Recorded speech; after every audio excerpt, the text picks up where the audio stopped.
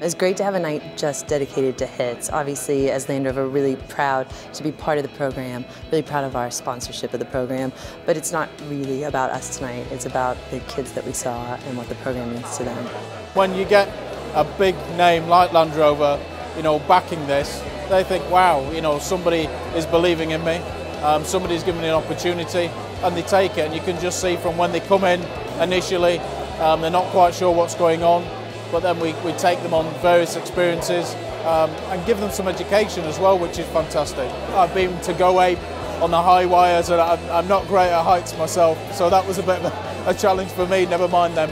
But it's all about team building, it's all about experiences and how they will react to certain experiences. Land Rover should be very proud of what they've achieved in a very short space of time with the HITZ programme. We've got so many stories out of this first year. So much has happened in such a short space of time.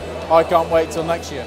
It's all about shared values, integrity, determination, teamwork. I think Land Rover is really all about teamwork as well. So actually the values exist across rugby, HITZ and Land Rover, so it's just a perfect match for us. The Young Ambassador of the Year Award, supported by the wonderful people at Land Rover. This rewards the individual who's done the most to represent the HITZ programme in their communities. He recognises someone who's grown and changed for the better and whose positive attitude has made an impact on those involved in and around the project.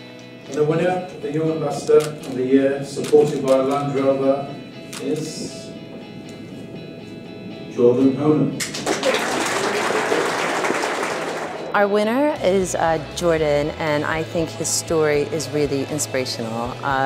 And actually having Jason Robinson give him his award was also incredibly special. Winning the award is amazing. Even just being there, being picked from the last 3 out of the 12 Premiership rugby teams is amazing. It makes you feel special. And when you win the award, it makes you feel really special.